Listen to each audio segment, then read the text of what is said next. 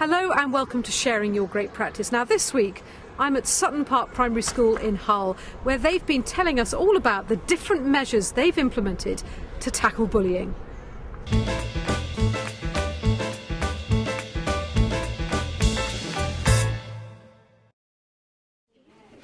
When the head teacher joined the school in 2006, it was facing a huge challenge, taking children from a nearby school that had closed down.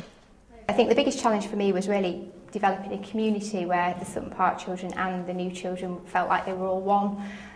So I tried to think of an ethos for the school, a culture, a mission statement that would incorporate all of those children together. The children came up with 6 core words that embodied the values they wanted to share. What we have is very visual signpost in the hall with all the 6 words on, so the children can see them each time they're in assembly. And what we do each half term is we choose one of the words that becomes the focus of what we do in assemblies and also what we do in circle times.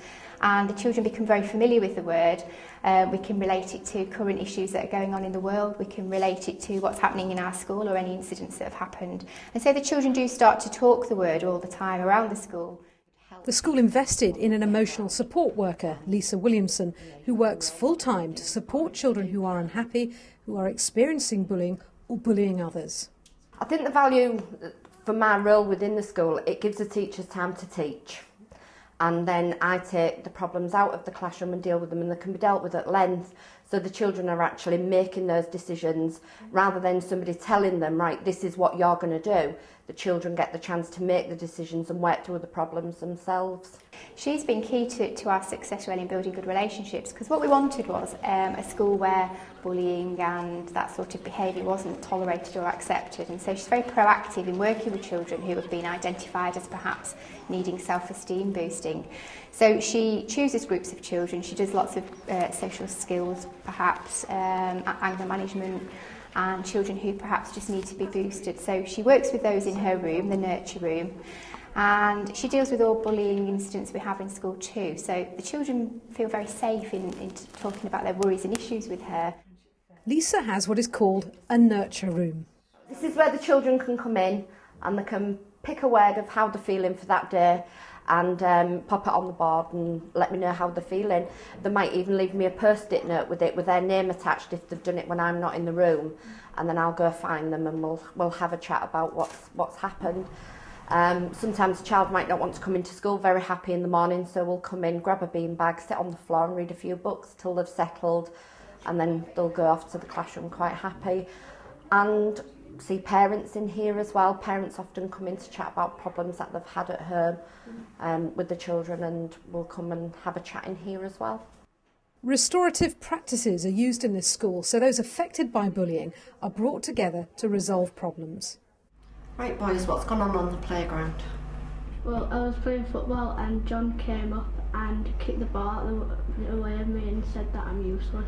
How do you think you would feel if he did that to you? Work really closely with the children, specifically children that are being bullied. We'll work on self-esteem, raising the self-esteem so that they've got the confidence to deal with the bullies and stand up for themselves basically. And then on the flip side, we also deal with the bullies in talking to them and making them realise how they're making somebody else feel and how their actions are impacting on the other child.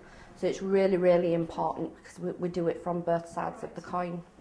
And outside the nurture room is a post box for children to post their worries if she isn't there. If someone's bullied you on the playground or in the classroom, you would get a piece of paper, write a note down and then post it in the post box, and then Miss Williamson will check it. And in the playground, one idea grew from the children. It's a buddy bus stop, where children who can't find anyone to play with can find a friend. If people sat on there and just lonely, some people can stop and think about how would they feel like if they were on there. So when they've actually worked it out, they would go over there and ask them if they wanted to play with their friends, and then they would make them happy and then they would feel better. Class teachers make use of circle time to focus on ongoing issues to do with behaviour. They're all being trained to use techniques which help to bring out all the children's feelings and, more importantly, find a way forward. When people are playing games, some people aren't letting them join in with it because they say it's just like a two-player game. If you want to implement any of these ideas to tackle anti-bullying, here are some tips from Sutton Park Primary School. Investing in an emotional support worker allows bullying issues to be dealt with more thoroughly and promptly. Never assume the adults have all the answers. Allow children to give their ideas. If you have an anti-bullying mission statement, make sure it comes alive every day so that children understand the meaning behind those words. And never be complacent about bullying, because you always can do with reviewing the approaches that you have in place. To find out how you can take part in sharing your great practice, then visit the Teachers TV website and find the Sharing Your Great Practice page.